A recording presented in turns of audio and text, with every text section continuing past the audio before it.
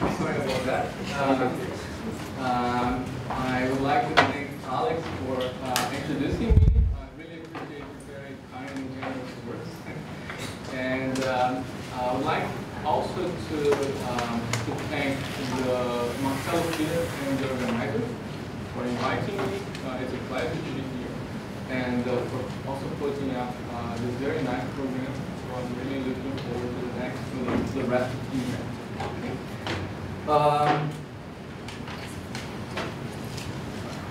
So this tutorial is about network coding. So I'll start with an introduction and will tell you about the basic theories behind network coding. And then we'll focus on two specific problems which I happen to be familiar with, which are the problems of error control for network coding and also the area of physical layer network coding. So I'd like you to invite you to ask me any questions. Okay, that should whatever. If you're not anything that you don't understand, you can feel free to just interrupt and ask. Okay. So let's start by asking what is network coding. So let's recall that the conventional networking paradigm, so the way that networks are built and designed today. First of all, the data that you want to transmit is split into packets, and they are routed through the network from source to destination. So this means that when a node receives some packets, it can choose which nodes to transmit these packets to, but it cannot change the contents of the packet.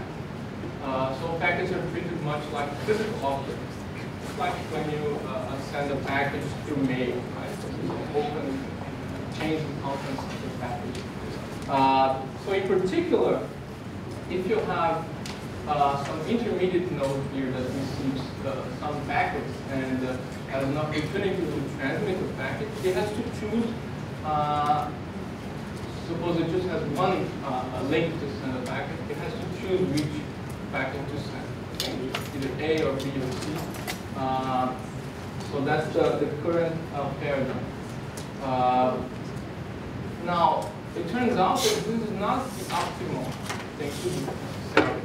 So the idea of network coding is to allow nodes to create new packets by mixing the packets it has received. Okay? So by algebraically combining the packets. So here a node can then send a packet that is a function of the previously received packets. This obviously includes routing as a special case. Okay? So that's the basic idea of network coding. And as we see, it has potential to achieve higher transmission rates and a better utilization of the network resources. And in particular by avoiding congestion, also facilitating cooperation, and in the case of wireless networks, it can allow us to easily exploit properties of the wireless medium, such as broadcast and multiple access. So just to put this into context, we can recall another fundamental paradigm of networking, which is the separation of the networking protocols into layers. So, so the idea is that is to separate these functions into layers such that you can replace the technology, okay, the implementation of some layer without affecting the other layers in the network operation. So this allows networks to large and complex networks to evolve. Okay, so that's the fundamental principles behind the internet. So for instance, the physical layer is the one that deals with signal transmission and all we do in channel coding. The physical layer. There are other layers that deal with access to a shared media, and then routing is here at the network layer, and transport layer deals with the transmission and flow control, and then application layer. Okay, so there's all divided in these functions. But of course, this is not. We don't have to do it this way, right? So in network information theory, for instance, you're not tied to these restrictions, right? You can just design everything in a joint optimal way. Right? But this is useful to, in practice, that's how it has been done. And if you think what network coding is really saying is that even if you respect the separation into layers, okay, even if you respect that, then the function of the network layer still it can be improved. Okay? It's not optimal and it can be improved by allowing packet mixing. So I think that that's one of the properties of network coding that perhaps distinguish it from other network information theory approaches in general. Because that somehow tries to respect this layer separation principle. Okay, so we'll see some applications that take this into account.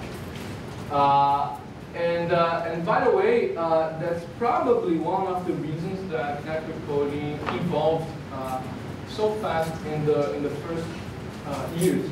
It's because since it respected the layer separation principle, people could just take the idea, change some function of some layer, and just transform that into an application. Okay, so that it had a very fast, exponential growth in the first years since its introduction. So let's see an example. Okay, this is the so-called butterfly network, and it has a source and two destinations. And the problem here is the multicast problem. So the source wants to transmit some information simultaneously to these two destinations. Okay, this is a network we're assuming that is an error-free. Okay, all links are error-free, and they have a unit capacity, so you can send one packet per time slot. And these are directed links, so traffic can only flow in one direction. Okay, so suppose you have this problem here. What's the highest rate that you can multicast to the destination? So with the current paradigm of routing, right, you can only, the best you can do is the following. So suppose the source splits data into two packets, A and B, so you can send packet A through these links, packet B through these links. But at this node, you have to make a choice, right? You're receiving two packets and you can only transmit one.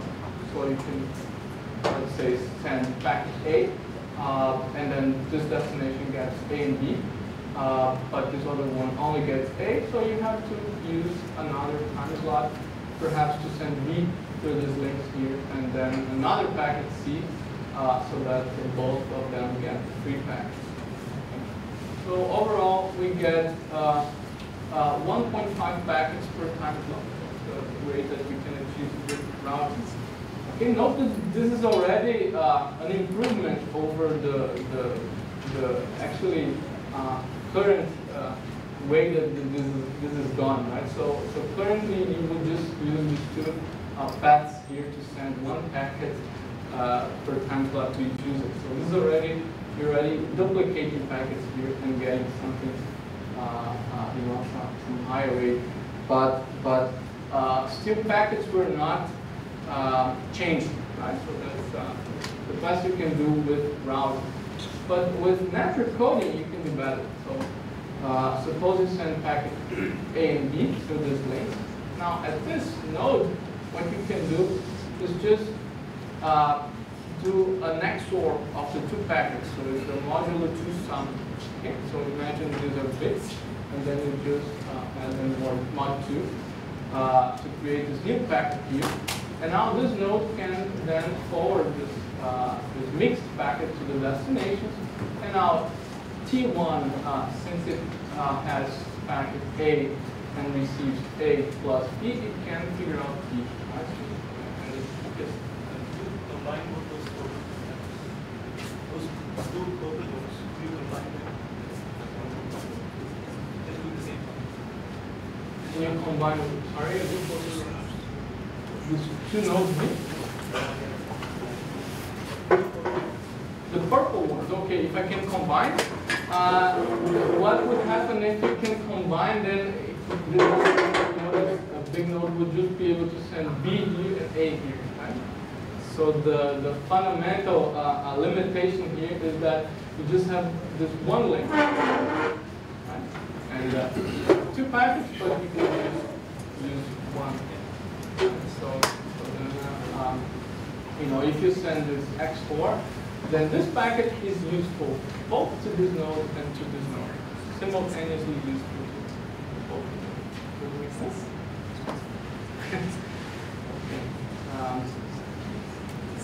Okay, so then you can get 2 packets per time slot, which is indeed the highest you can achieve. Okay, is that clear to everybody? Okay, so let's see another example. Is the problem of 2 unicasts. So suppose it's just a variation of that. So you have a source S1 that wants to transmit a packet to destination T1, and similarly S2 wants to transmit T2 to this network. And again, with routing, you can just, since you have to use this link here, right? So in one time slot, you can send packet A, and in another, you will need another time slot to send packet B to the second destination. Right? But with network coding, you can just do the previous thing. So you send this A plus B here. And of course, you need some kind of side information here. So the node T1 is not interested in B, right? But through this link, it can get B and then subtract the packet is really interested to, which is A, and similarly for T2.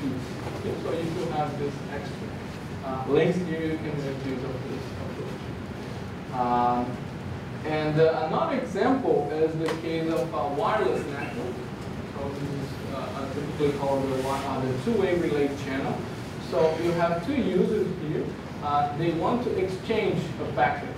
Okay, this one wants to transmit packet to 2, and node 2 wants to transmit a packet to node 1. But they are out of reach, and so they communicate through a relay. So with just routing, so the current paradigm, so the first node sends a packet to the relay, and then the relay forwards this to node 2. 2 time slots already, right? So in the third time slot, node 2 sends a packet to the relay, and the relay forwards it to node 1. So overall, you can exchange a packet with 4 time slots. But with network coding, what you can do is first, again, a node sends a packet to the relay, but then the relay stores that packet, okay? And then node 2 sends a packet to the relay, and now the relay can do the summation of the packet. So you consider the mod 2 summation, right? And then just broadcast that packet simultaneously to both nodes. That's something you can do in a wireless setting, right? So overall, you can achieve this exchange with 3 time slots.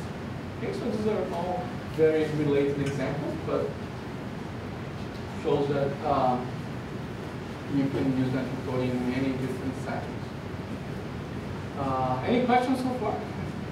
Okay, so let's start with a little bit of the theory behind. So we'll start with the formulation for the multicast problem, which was the main problem that was studied when network coding was originally proposed. So when we have, so the model is we have a network it's modeled by a directed graph with link capacity. So this specifies the maximum number of packets that you can transmit through a link. And it has a single source node and multiple destination nodes. And we're asking what is the multicast capacity, which is the maximum rate at which you can transmit information from the source simultaneously to all destination nodes. Okay. And then a useful concept here is that of an ST cut. So an ST cut is a set of edges or links, right, that when removed make the destination T unreachable from S. Okay, so for instance, in this case, these three links form an ST cut because if you remove them, you cannot reach T from S. And typically we talk about the capacity of a cut, which is in this case 3, is the summation of the capacity of the links in the cut. So it's very intuitive that the flow, the amount of information that you can transmit is limited by the capacity of a cut. Right? I think this is essentially a special case of the cut set found in information theory. I should expect that this multicast capacity is limited by the minimum cut between a source and a destination.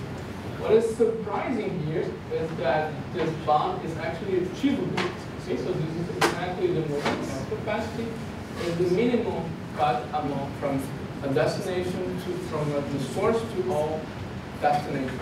Take the minimum of those.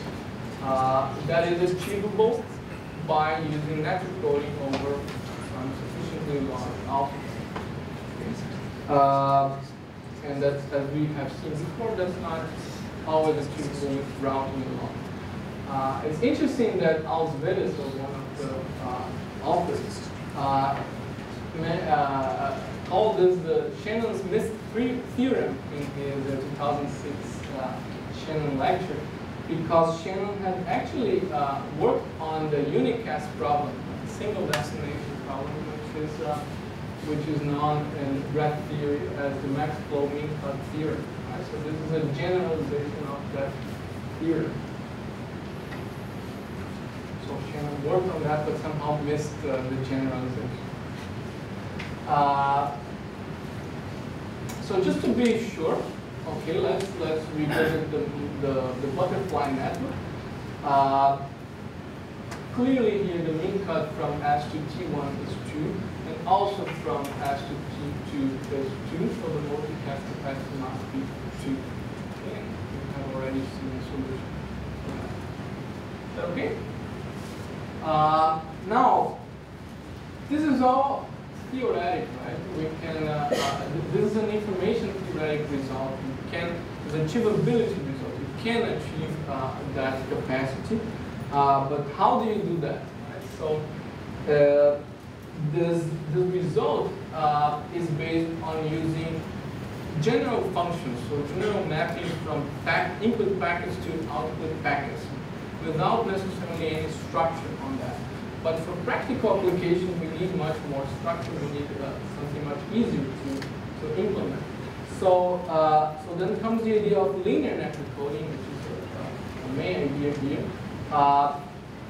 And it's like the following. So first of all, we assume that all the packets transmitted in the network are vectors of a certain length L with symbols over a finite field FQ.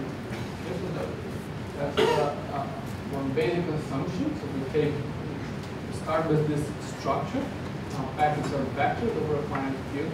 And then the functions that are allowed to be computed by the internal nodes are linear functions. So a node can construct a new packet here by taking a linear combination of the packets A, B, C. A1 times P1 and so on, where these coefficients are chosen from the finite field. So that's linear network coding, and it's an important result is that linear network coding is sufficient to achieve the multicast capacity. if the field size is sufficiently large. Okay? So even though network coding can be useful to other problems besides multicast, it's always useful to make sure that we can always achieve. We don't lose the optimality for the multicast problem, okay, by doing this refinements of network coding. So this is the basic idea of linear network coding, taking linear operations. It's useful to view this in a matrix perspective. So let's assume that the packets produced by the source are x1 to xn, so these are vectors over time here. And let's suppose the packets received by some destinations are y1 to yn. So since these are all linear operations, then a linear combination of a linear combination is a linear combination, and then we can write the received packets as a function of the original packets as this matrix multiplication, right? So this matrix is called the transfer matrix of the network. And then with this we can see that decoding, so recovering the original packets from the received packets, is just solving a linear system, right? Which is something we can do if this matrix has rank n.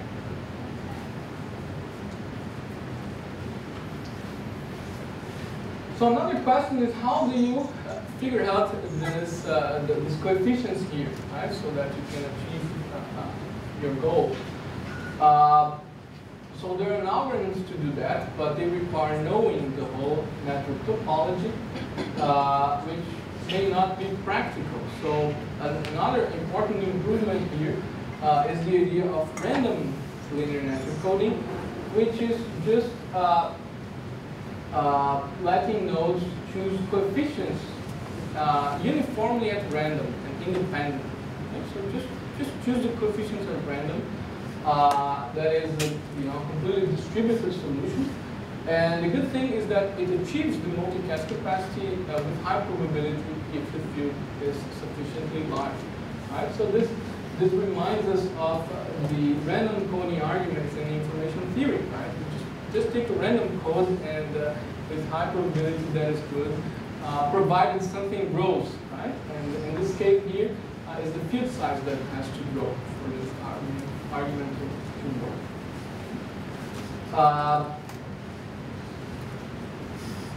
So a question that you may ask is, how do you actually decode, right? You have to now the matrix is random, so how do you figure out and decode? So that's easy to do. If you can tolerate a little bit of overhead, then on each packet you can send a unit vector as a header, such that the transmitted matrix is prepended by this identity matrix, and then when it is multiplied by the transfer matrix, it records the transfer matrix here in the header, and then you can use it to solve the system. Okay.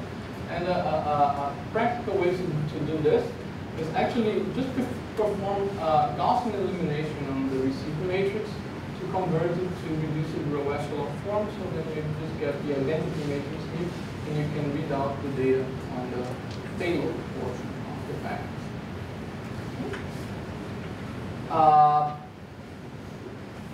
So this makes network coding much practical, but still that's not enough to really be useful for the networks that we have in practice. So the results here, you typically assume that you have a directed acyclic network without delays and that is synchronous, but in practice networks are much more complicated. So another important improvement was this paper by Chow and others on practical random linear network coding. So they gave a formulation of random network coding that's pretty much what we see in practice. So basically, the first thing is that you assume that each node has a buffer, and it stores the packets that it receives. so that can deal with asynchrony in the network. And moreover, whenever a node has a transmission opportunity, what it does, it then takes a random linear combination of all the packets that are stored in it and then send it out.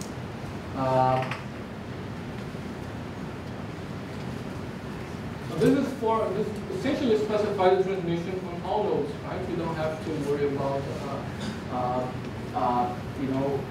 delays, whatever you do when you receive some packets and you still don't have an opportunity to transmit, just store them in the buffer, and then whenever you can transmit, do the random linear combination. As for the receiver can just wait for a sufficient number of innovative packets. So the receiver just keeps receiving, and as soon as it gets n linearly independent packets, we can then solve the system and recover the original packets. Okay, so you don't have to worry. Oh, you just received. Let's say you receive n packets and the matrix is not full rank. Okay, so you would think that's a failure, right? But it's no problem. You just wait a little bit more until you receive sufficient number of packets that make the matrix full rank, and then you can decode it. Okay, so from end to end, this looks like a rateless code. So that makes it much more practical. In particular, you don't have to worry so much about the field size. It doesn't have to be extremely big. Typically, a practical choice is 2 to the 8. So that gives you sufficient variety in the possible transmitted packets. Another contribution here is the idea of earliest decoding. So let me just give you an example here of how this could work in practice. So suppose the destination receives a packet here. So I'm just writing this received matrix, as we go. So it has received one packet. This is the header, and this is the payload of the packet. And then first thing you do, you convert this to a reducible echelon form. So you just Gauss elimination. This is one. And then you keep doing this with all packets received. Right? And then this point here, you had a redundant packet, right? A packet that's in the linear space of the previous packets. You just ignore it, right? And then after you finally receive all the packets that you need, then you can recover the information. Okay. And another important contribution of this work was the reduction of complexity. So it turns out that if you mix a very large number of packets, that increases delay, that increases also the overhead in the header, right? And it also increases complexity because then you have to solve a huge linear system. So they propose the idea of splitting packets into generations.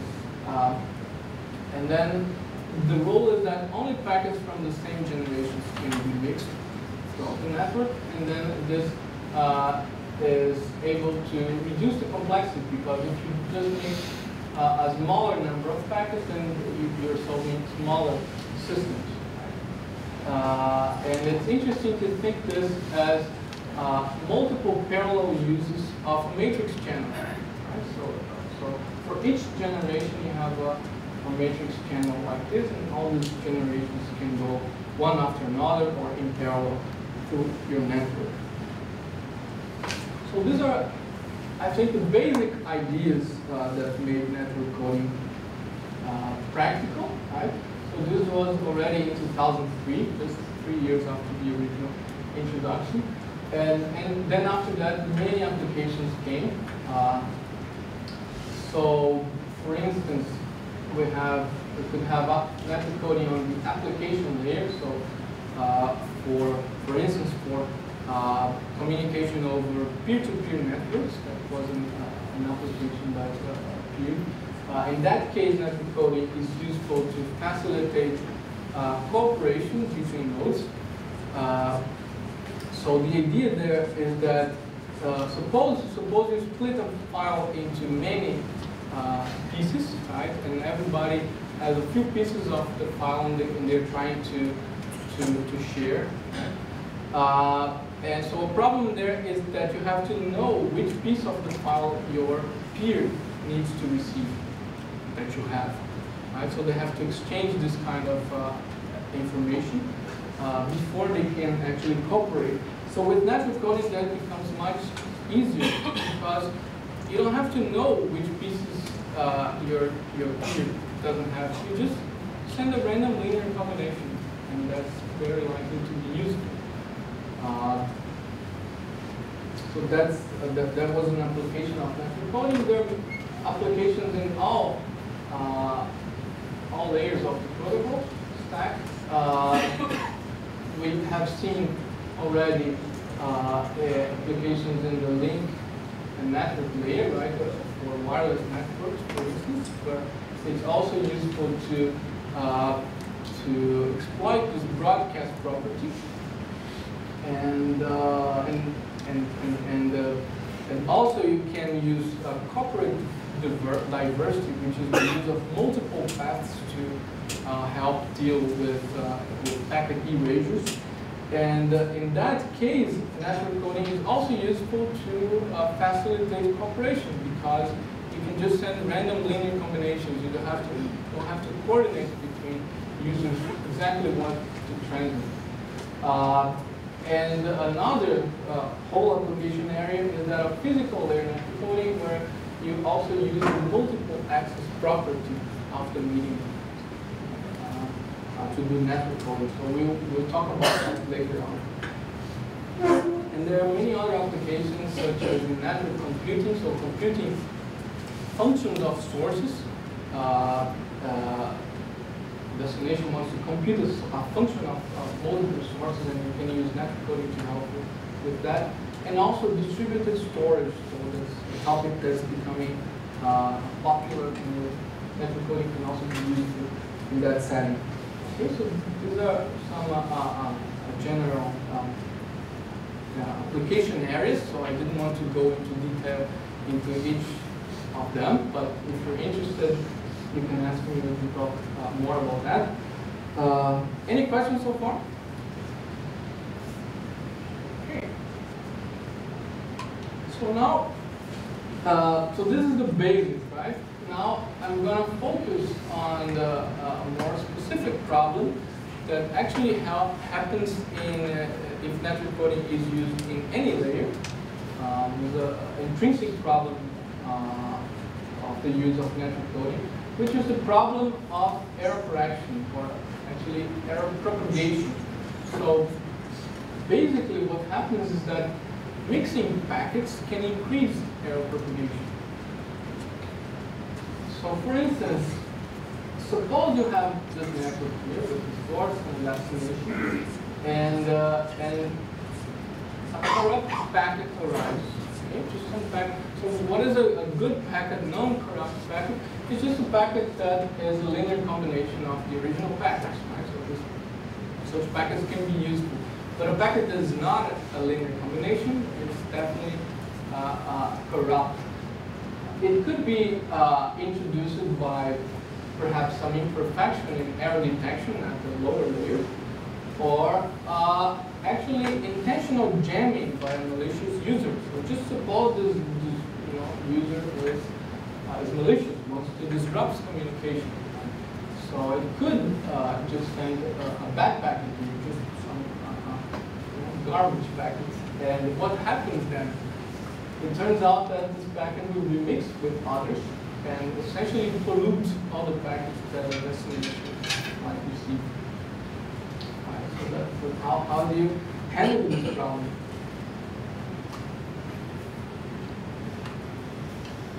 So the way we can model this transmission of a corrupt packet as the addition of some error packet to some genuine packet that will be transmitted on that link. In that case, a model like this, then we can express the matrix of received packets as this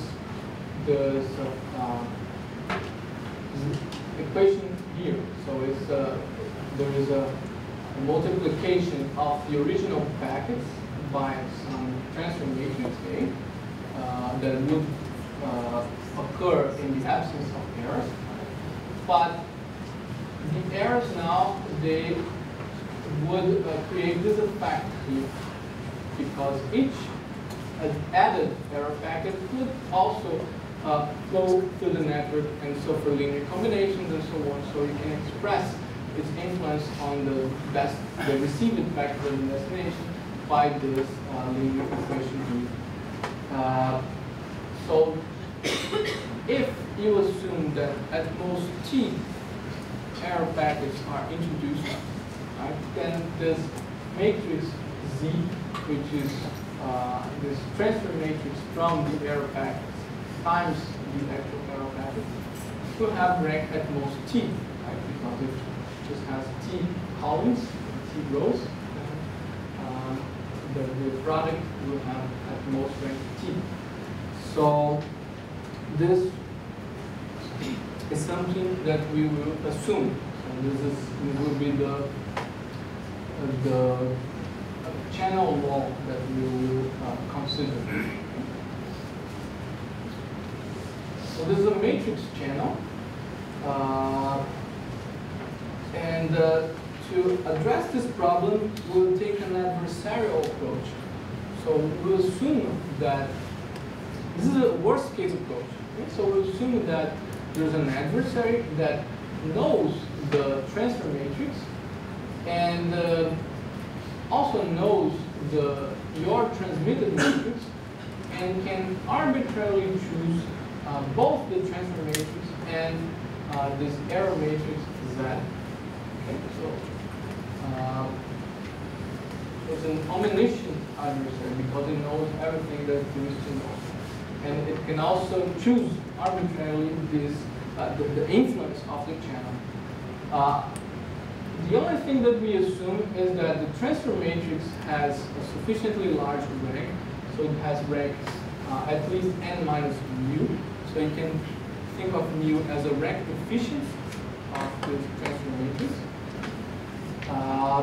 And we assume that this error matrix Z has rank at most t. So we're somehow limiting the influence of this adversary. But other than that, the adversary is free to do whatever he wishes. And this is a natural model because, as we saw earlier, this could be a malicious user, right? So it could be intentionally trying to disrupt your communication. So what we want to do, we wish to design a code, so it's a subset of the possible transmitted matrices, such that your transmitted matrix can now be determined if the receiver, by the receiver, regardless of A and Z. Okay? So the adversary can do whatever it wishes, and you still are able to figure out the transmitted matrix. We'll also make some definitions here. So if the receiver has access to the transfer matrix A, we'll call this channel coherent. Otherwise, it's a non-coherent channel. Okay, so in practice, this would be non-coherent because we're just taking random linear combinations for network coding, but it's useful also to consider the coherent problem. Of course, we assume that the transmitter never knows this error matrix Z because it's chosen by the adversary.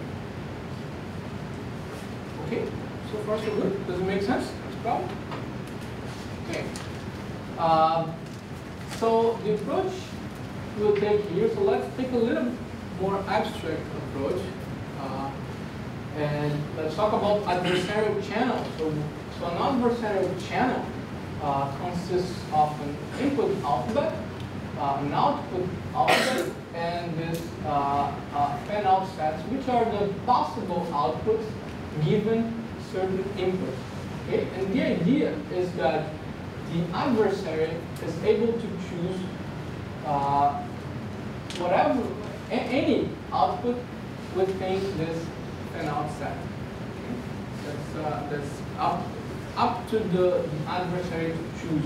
You can only choose the input, and the adversary chooses the output in the set here. Okay, that's our formulation of an adversarial channel. You can select that arbitrarily, knowing your input. And what we want to do, we want to design a code, so we want to limit this number of possibilities here, such that you can always decode, right? You can always, by looking at y, you can figure out x, okay, for every possible x in that code. Okay, so you can always, you can communicate without any error or uncertainty. And we have to do it like this because if there is any possibility for ambiguity here, so you send an x, receive an y, and maybe there were two code words that would produce the same output, then you have an ambiguity. You don't know which was transmitted, right? Because the adversary can always choose something here. Okay, if there is a possibility for ambiguity, okay, if these two fan-out sets intersect, then the adversary can always choose something in the middle here, and then that will confuse you. You don't know which of them was transmitted. So then we say that a code is reliable for an adversarial channel if this intersections never appear. Okay, so you choose a subset of inputs here such that their outputs are always output sets are always disjoint. Okay, then you have a reliable code. And of course, if you have a reliable code, then you can always decode it. Right? You just take the unique x that can produce that output. Okay, that makes sense.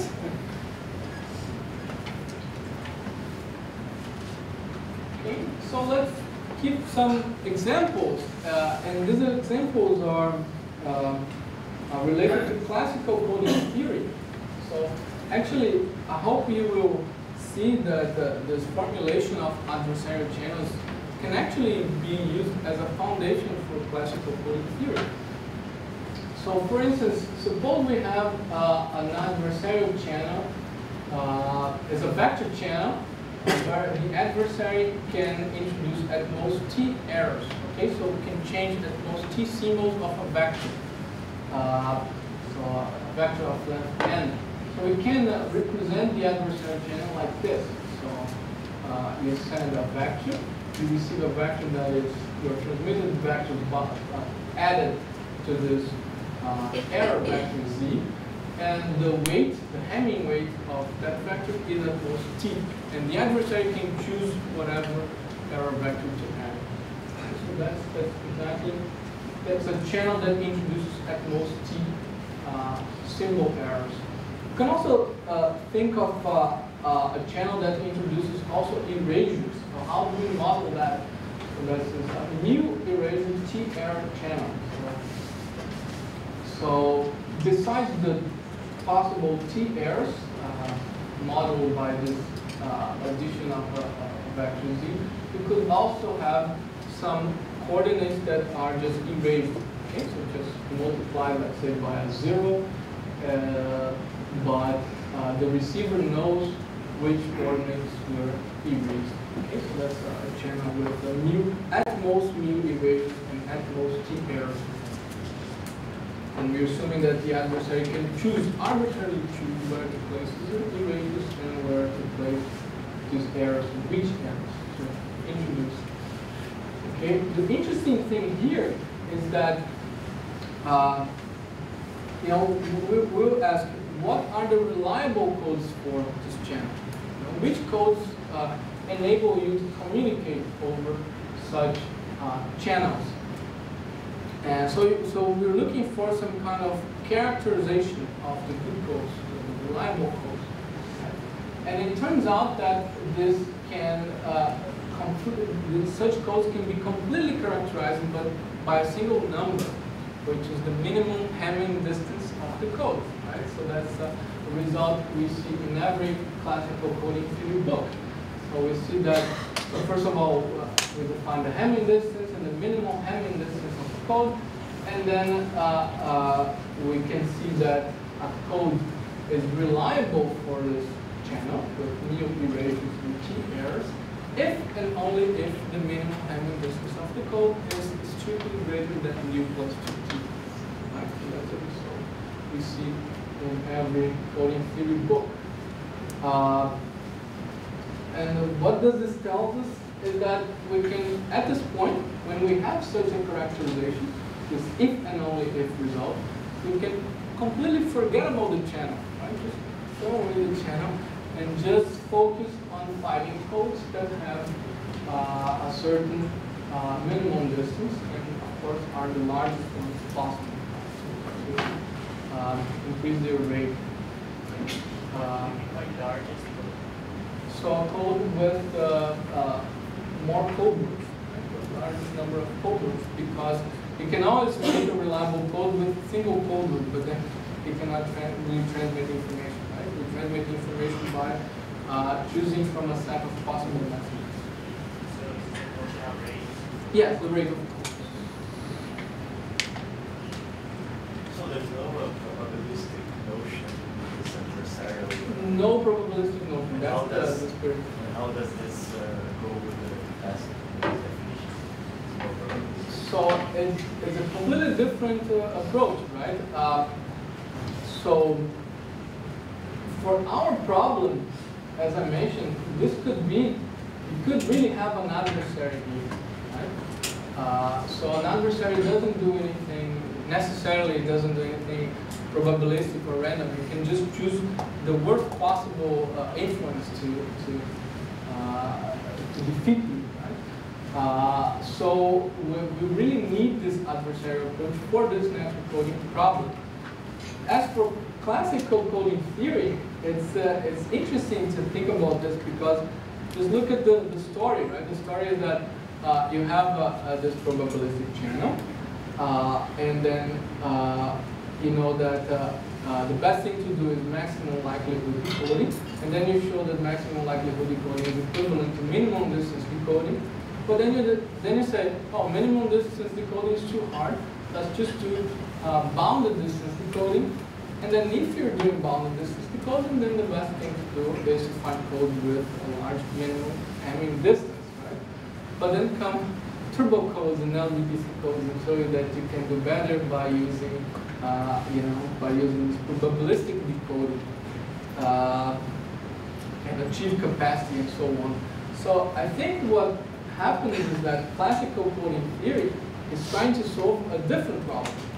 It's actually an adversarial problem. And then you can argue whether this adversarial problem fits your real channel, right? Your problem. But if you really think, the solution you have with classical coding theory is really a solution for this worst case adversarial problem.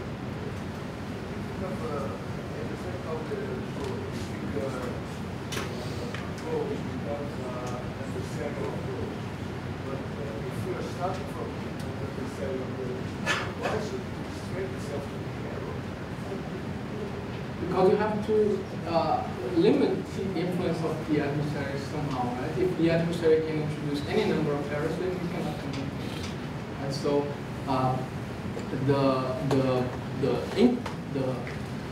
the consequence of that would be that you have to design your system in such a way that the adversary is limited. So I think this adversarial thing is weaker than the probabilistic one.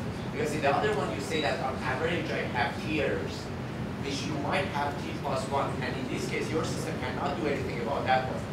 While the real channel coding can resolve that one because you don't have perfect codes. You have codes that you don't actually solve the minimum having distance, but you are solving maximum likelihood, which can actually resolve the issue there. So the thing is that you are just making the problem simpler because you want to use minimum having distance. Simpler in some sense, right? That's true, because the t plus root t errors, I mean, you might have t, but you might have t plus root t. You are defining knowledge probabilities for the system by changing that probabilistic one to this.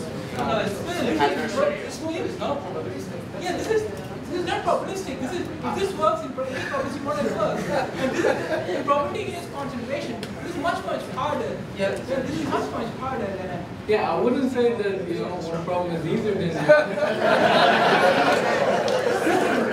This is a problem. We have some intersections here. Different about and of course, whenever you have a probabilistic channel, there is a probability that you have at most two errors. And then in that case, with that probability, any tier rank equal will be useful. No, that's true. You can, for instance, mimic a probability distribution, and then so this is.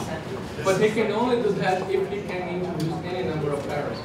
But here we are limited to here.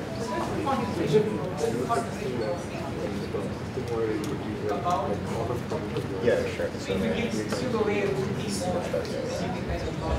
Sure. The issue really with probabilistic channels is not about finding a good code, but actually decoding efficiency. Problem there. Does it can modify A, the transformation matrix, or not? It can modify the transformation, provided the rank is 3 minus 1. They can erase from or produce errors. Yes. Again, if it can just choose any matrix A, he will just choose A equal to 0 and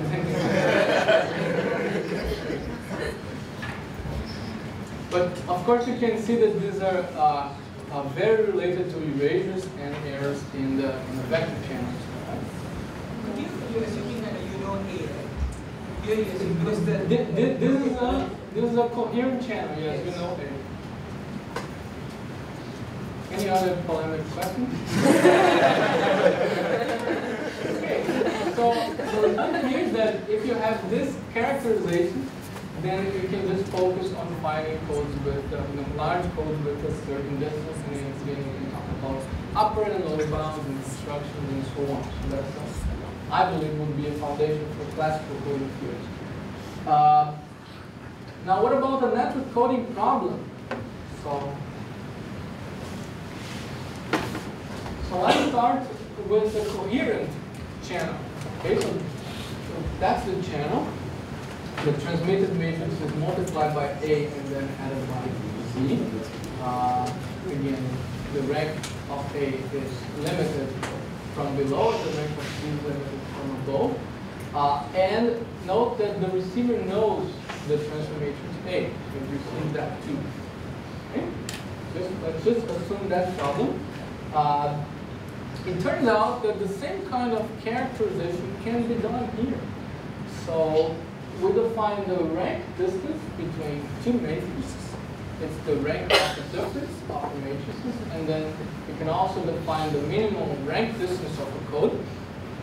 And then it turns out that we can characterize the reliable codes for that channel.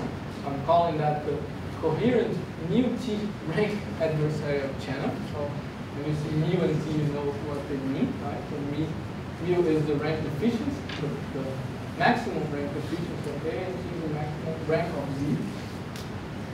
So the reliable codes for this channel are those that have minimum rank distance strictly greater than mu plus 2t.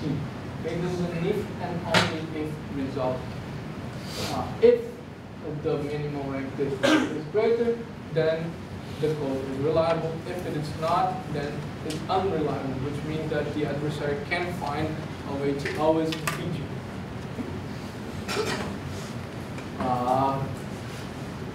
If you're interested, I can show you the proof of this. So by having this characterization, it means that we can forget about the channel and just focus on finding codes with a certain minimum rank distance. It's interesting to point out that the rank distance is also a metric, just like any distance is also a metric. There is a singleton bound, so there's an upper bound for the size of codes with the rank metric. And actually, there are codes that achieve this singleton bound. These codes are called maximum rank distance codes. So note that this is very unlike the classical case, right, where you cannot always find codes that achieve the singleton bound, but here this is for every choice of parameters, provided, of course, every choice of parameters. So these, of course, limited by the size of the matrix, right? You cannot have a matrix with rank that's bigger than the minimum of its dimensions. So this is a theorem by several authors that discovered these codes independently. So there's a construction of maximum rank distance codes for any choice of parameters. So these are called MRD, maximum rank distance codes. So that essentially solves the problem. One question. So that there is a MRD code for any field size what you were saying about the required field size at the beginning. So the required field size for network coding, right? So you need large fields so that random network coding is achieve the multicast capacity with high probability, or even to find a network coding solution for the network, even without a random. This is a different thing. So we're just looking at how to build this matrix codes with this distance, right? This rank distance. So you can always, so this is the result. You can always find this code. Now, what you're saying is that maybe it's not useful to have a smaller field size because I was already using a big field size for network coding. Is that what you're saying? Does it show that if we add some sort of redundancy, we don't need to have a big field size? That's true. Actually, that's an application of this MRD code. It's a very good observation. So we have used this property precisely to reduce the field size in network coding. So yeah, I'll talk about that later. Any other questions? Yes. The proof of the theorem is constructed or just the existent? No, there is a constructed theorem. Yes. We'll look at this construction later. So that solves the coherence problem, right? Let's look now at the non-coherent problem. So it's the same thing as before, just that the receiver doesn't have access to the matrix A. How do you do it? A very important observation by Kotter and Shishang is that when you have such a channel, such a non-coherent channel, then you can only communicate through the row space of your transmitted matrix. And the reason is that, if you transmit two matrices, even they're distinct matrices, but they have the same row space, then they are indistinguishable at the receiver. Because the adversary can always choose this matrix A to make them equal at the receiver. Does it make sense? Okay. And you don't know, right? Because if you had access to the matrix A, then you would know what was you know what the adversary has changed, but in this case you don't know. So you cannot really distinguish matrices, just their row space. Because the row space, just think in the absence of errors, the row space is distinguished, right? If you do a matrix multiplication, if the matrix is full rank at least, then you don't change the row space. So that's the expression here, right? In the absence of rank errors or rank deficiency, the row space of the received matrix is exactly equal to the row space of the transmitted matrix, and so you can try to transmit information through the choice of row spaces. If you do have a rank deficiency or this addition of rank errors, then your transmitted subspace will be distorted into some other subspace. So then we need to think of, what's a measure of distance between subspace. But before we get to that, the important thing is to notice that it suffices for us to consider a subspace code, right? We don't have to think of matrix codes, but just subspace codes, because you can only transmit information to row space, right? Does that make sense? So we can make an equivalent channel, an equivalent subspace channel. So basically, your subspace code is this sigma here. So just a set of subspaces. The subspace has to be limited in dimension, because in the end you have to transmit through some matrix which has at most n rows. So the subspace has to be have maximal dimension n, but just a set of subspaces. And then what you do,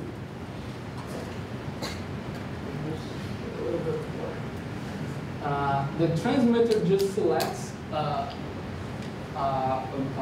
subspace from that subspace code, right? And transmits a matrix whose row space equals that subspace. That's the operation of the transmitter.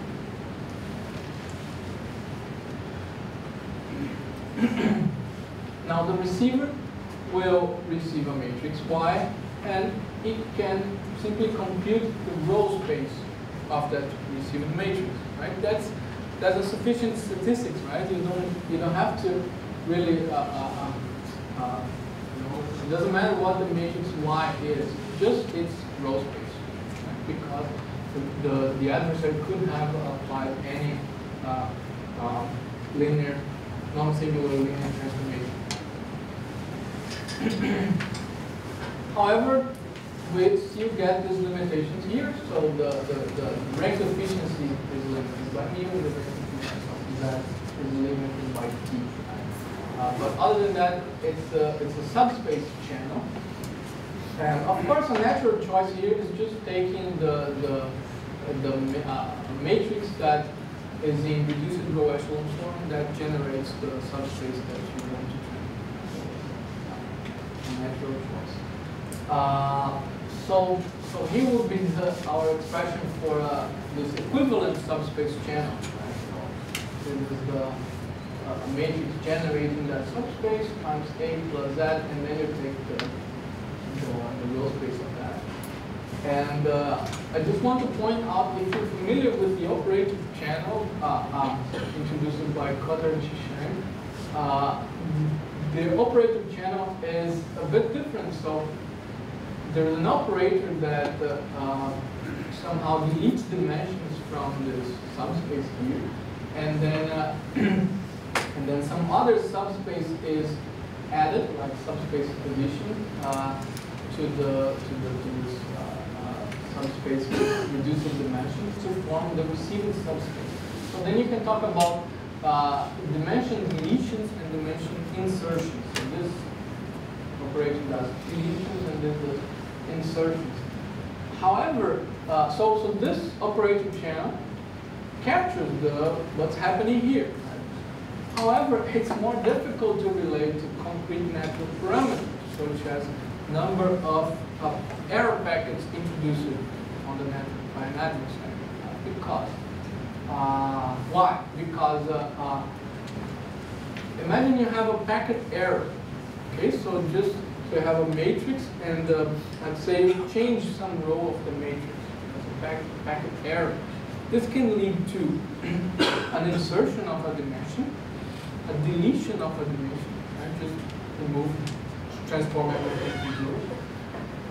Could be also replacement of a dimension, and could be no change, right? You just change to some other vector in the same row space.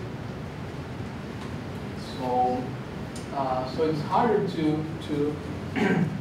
connect this with our channel model, okay, with mu and t. I'm sticking to this equivalent channel, which is is closely related to this channel model. Okay, so the question now is how can we make a distance between subspaces? Yes, sorry. How do we decide to send which subspace? You have a set of subspaces, you can send any of them. I mean, at the very beginning we have some data, right? How do we transfer it? Oh, okay. So you need some kind of encoding of data into subspaces. Yeah. So that's another problem. So here we're just looking more abstractly, right? Just postulate there is some mappings, but just a bijection from the data to the subspace. But of course, in practice, you have to do that efficiently. So that's another problem. Any questions? Okay. So can we also give a characterization of the reliable codes for this channel in terms of some distance? So Cotter and Shishang proposed the so-called subspace distance, which is computed like this. So the dimension of one subspace plus the dimension of the other minus 2 times the dimension of the intersection of the two subspaces. It turns out that this is a precise characterization of the reliable codes for the operator channel. Okay, so if you take the minimum subspace distance of a code, of a subspace code, then you can state that a code is reliable for that operator channel if and only if its minimum subspace distance is strictly greater than 2 times rho plus epsilon, where rho plus epsilon are parameters of this operator channel. So that's that precise characterization. However, it doesn't perfectly work for our equivalent subspace channel from the matrix channel. So it does give you a guarantee that the code is reliable if its subspace distance is strictly greater than 2 times mu plus 2t, but doesn't give you the converse, not the only if part.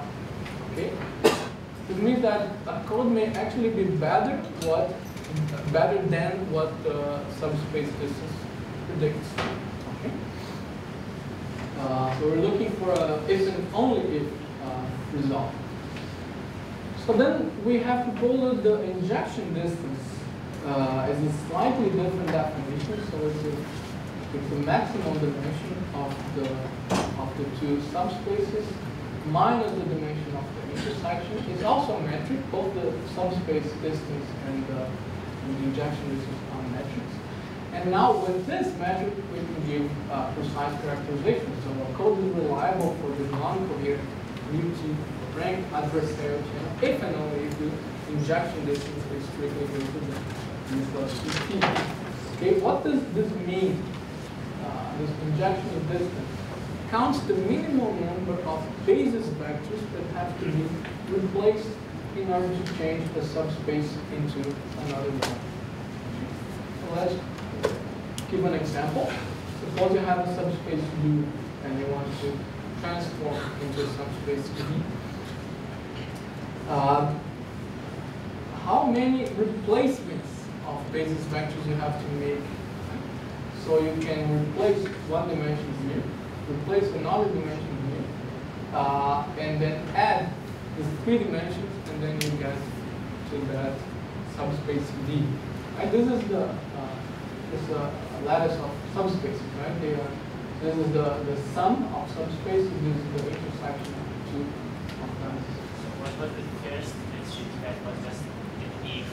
That's 7 here? The 7 here, yeah, the subspace distance. So how would you compute? It's just this dimension plus this dimension minus 2 times. So it's just the distance here on this graph. So just 5 plus 2 is 7.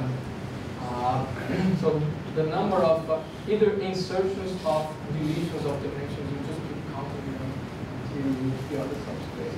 While the injection is about replacement. And sometimes a replacement can be just an insertion of a dimension or a deletion of dimension. So now suppose you have a channel that introduces 2 erasures, right? Rank efficiency 2, and 1 error packet injection, right? So V equal to 2 and T equal to 1. So the theorem states that a code will be reliable if its injection distance is greater than or equal to 5, and the other theorem, the guarantee from the subspace distance, guarantees that the code is reliable if the subspace distance is greater than or equal to 9. In this example, we can see, so suppose it goes just with these 2 codes, right? So the code is reliable because with 2 erasures and 1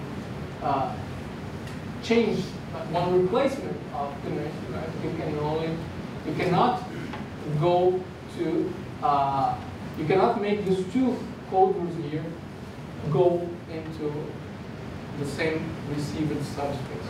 Okay, so if you go from this one, you can do 2 deletions of dimensions here, and 1 replacement you get here. And with 1 replacement you get here, 1 deletion you get here. So these 2 points are still distinctive, right? So you cannot confuse a transmitter that has these 2 coders to send.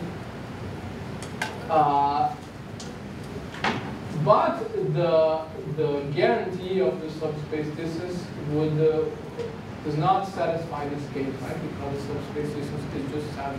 The guarantee requires 9. So that's an example of this only if result.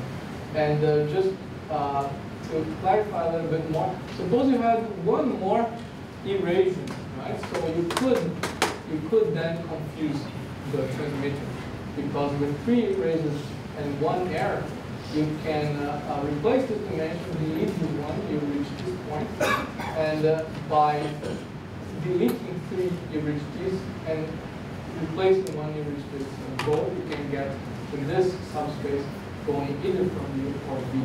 So then you can make the receiver confused about what was transmitted. Okay.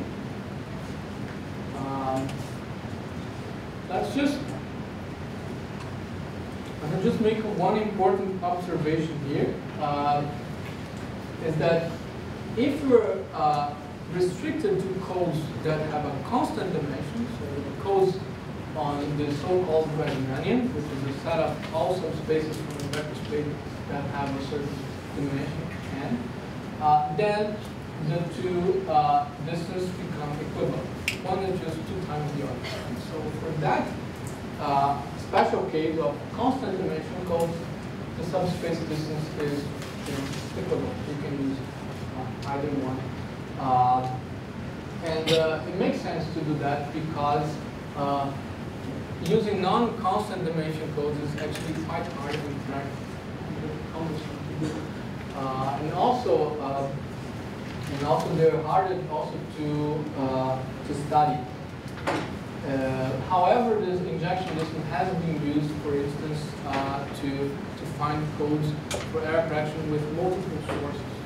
You need this injection distance. And even in that case, this can be considered as a proof that the subspace distance gives you this if and only if result. Let me just mention before we stop, what would be the problem now once we have this characterization of reliable codes, reliable subspace codes under this distance function? Right? It's just finding the largest codes with a given injection distance. Right? If you look at constant dimension or codes with a maximal dimension, this is a very loose upper bound. And there's also a construction. So a construction that is based on rank metric codes. So a fundamental result is this one. Suppose you take a rank metric code here, C, and construct a subspace code from that matrix code just by depending on identity matrix and then taking the rows. Okay? If you do that, then it turns out the injection distance of the subspace code is exactly equal to the rank distance of the code here. So what does M square rank stands for? This one here? No. No, M square brackets. The red one. The red one. This one? Yeah. Okay, so this is because you can have two problems, right? Either looking for constant dimension codes or codes with the maximal dimension. So this bound here just changes. Okay, so if you construct in this way, we have called as lifting a matrix code to a subspace code. Turns out the subspace, the injection distance is equal to the rank distance. So it gives you a practical way to construct subspace codes. And more than that, if you're lifting MRD codes, then it turns out that the cardinality here of the subspace code that you generate is very close to this upper bound. So asymptotically, we can say that this lifted MRD codes are outbound. Do you know if by using more sophisticated tools, using Raspberry, etc., one have been able to construct better codes than these lifting MRD codes? Definitely, yes. Oh, yeah. So I'm just mentioned that they have some asymptotic optimality. Okay. Right? But so for engineering purposes, this would be pretty much enough. But from a mathematical standpoint, then there's a lot you can do to improve this code and try to reach the upper bound. So there's a whole area on the finding codes on the Grasman. And I just want to mention some of the results on that area. And most of them, by the way, just start with this lifted MRD codes and then add more code loops to make a better code. So I'm going to stop here because it's already going on now. But I have just a few more slides on this error control problem, and then we talk about the physical error problem. Any other questions? Okay.